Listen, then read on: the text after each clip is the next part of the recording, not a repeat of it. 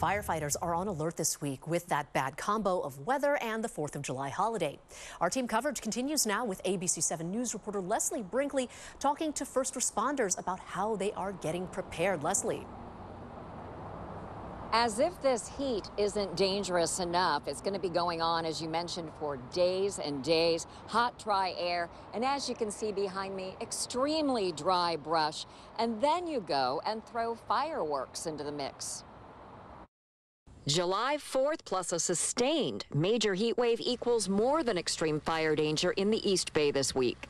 What we've done in the fire service is created something that can go a lot more places, is able to get to fire lines out in rural countrysides, four-wheel drive roads, and deliver water, personnel, and firefighting capabilities. In addition to the usual array of apparatus at the ready, the Alameda County Fire Department is upstaffing and rolling out new plans, including a newly formed hand crew and volunteers on call. One of the best assets and a fighting chance we have is a bulldozer, able to eliminate fuels and put a perimeter in.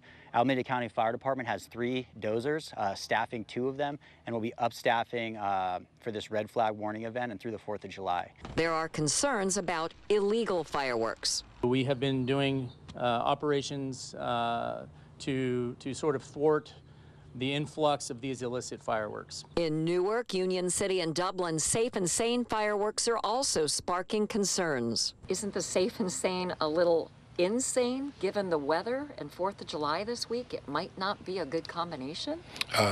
You're absolutely right. It totally may not be a good combination.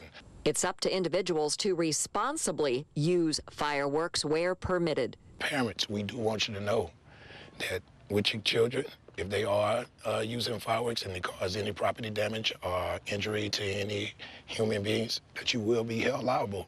We are increasing the amount of patrols, and we also have a dedicated units specifically designed for fireworks.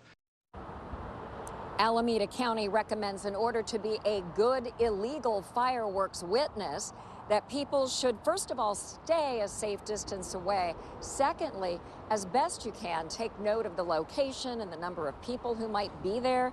And then finally, call into their non-emergency number, not 911, unless there actually is a fire. Reporting live in the East Bay, I'm Leslie Brinkley, ABC 7 News.